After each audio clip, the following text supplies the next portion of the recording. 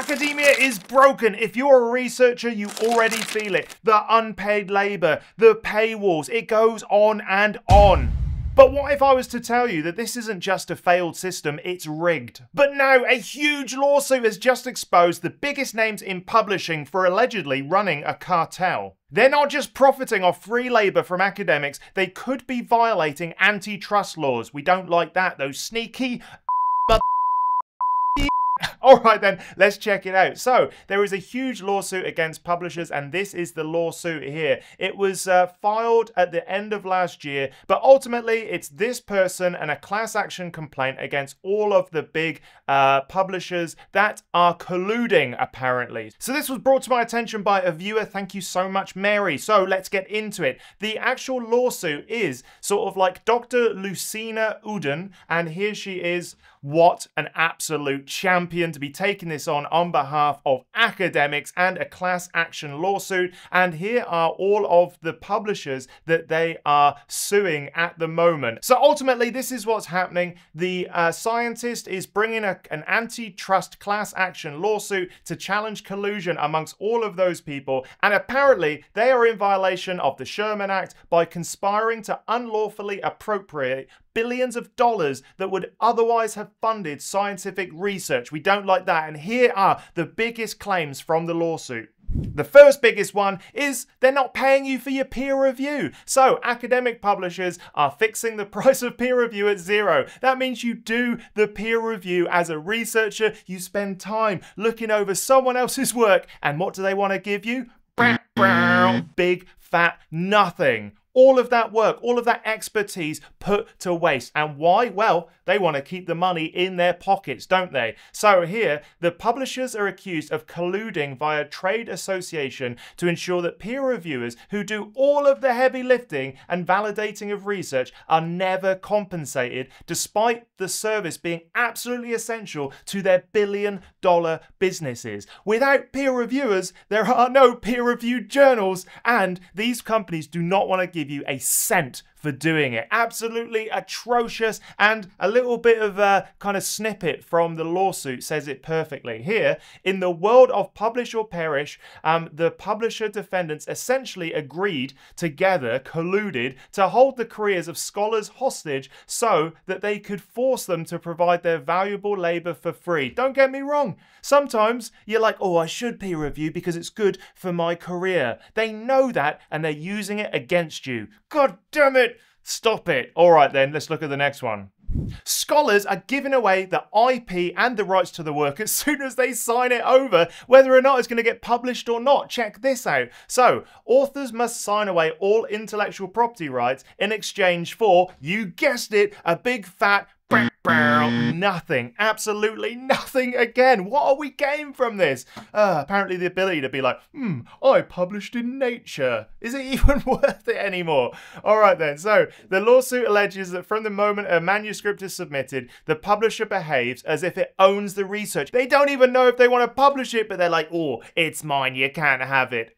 I don't know why they're so mean. Why are they so mean? Enforcing strict gag rules and acquiring the relinquishment of copyrights when accepted. Some even enforce 12 to 36 month embargoes before scholars can even share their work. In the world of research and science and innovation, a 12-month embargo on being able to talk about that work is not only hurting people's careers, it's hurting real outcomes for real people through the result of just keeping it behind closed doors. Absolutely terrible. I do not like this at all. So that's number 2. What about this next one? It's just as bad.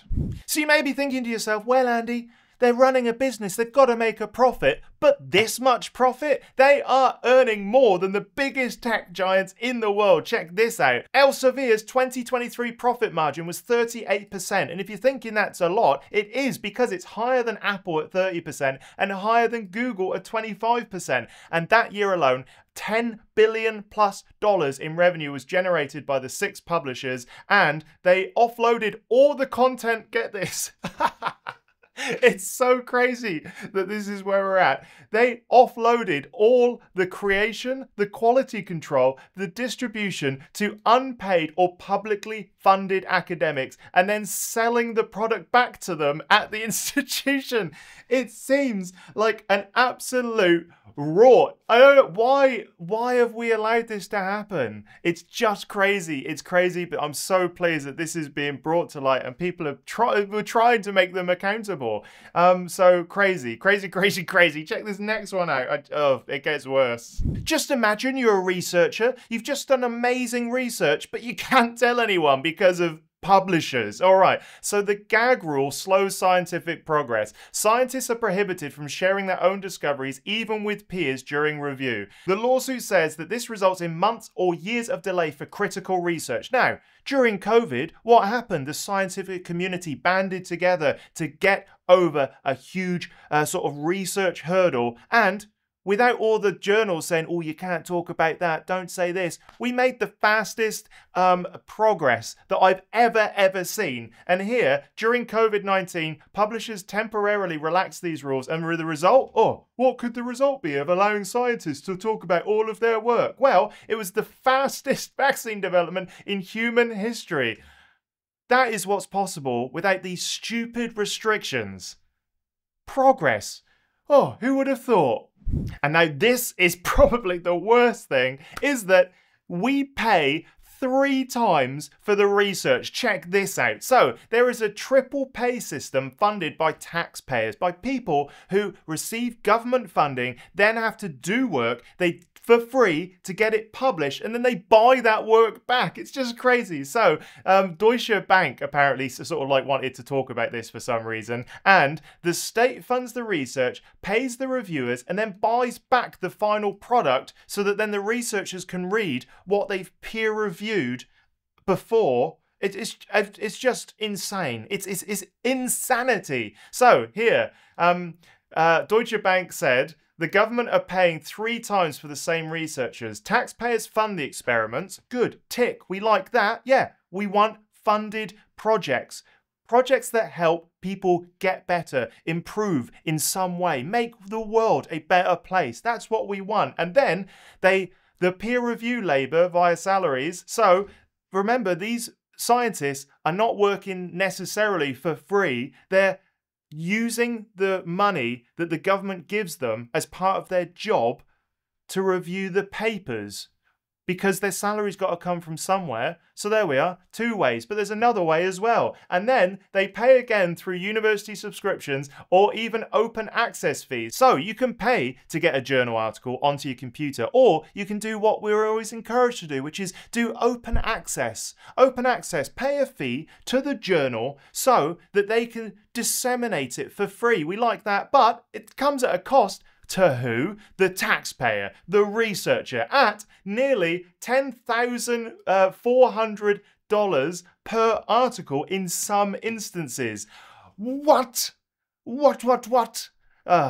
Anyway, if this isn't some sort of crazy, schemy, scammy cartel business, I don't know what is, in my opinion.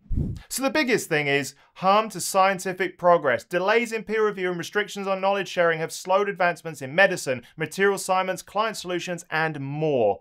We are suffering a delay for no reason because of simple corporate greed that is so out of control that they're earning more money than the biggest tech giants in the world at the moment. For what? What do you get?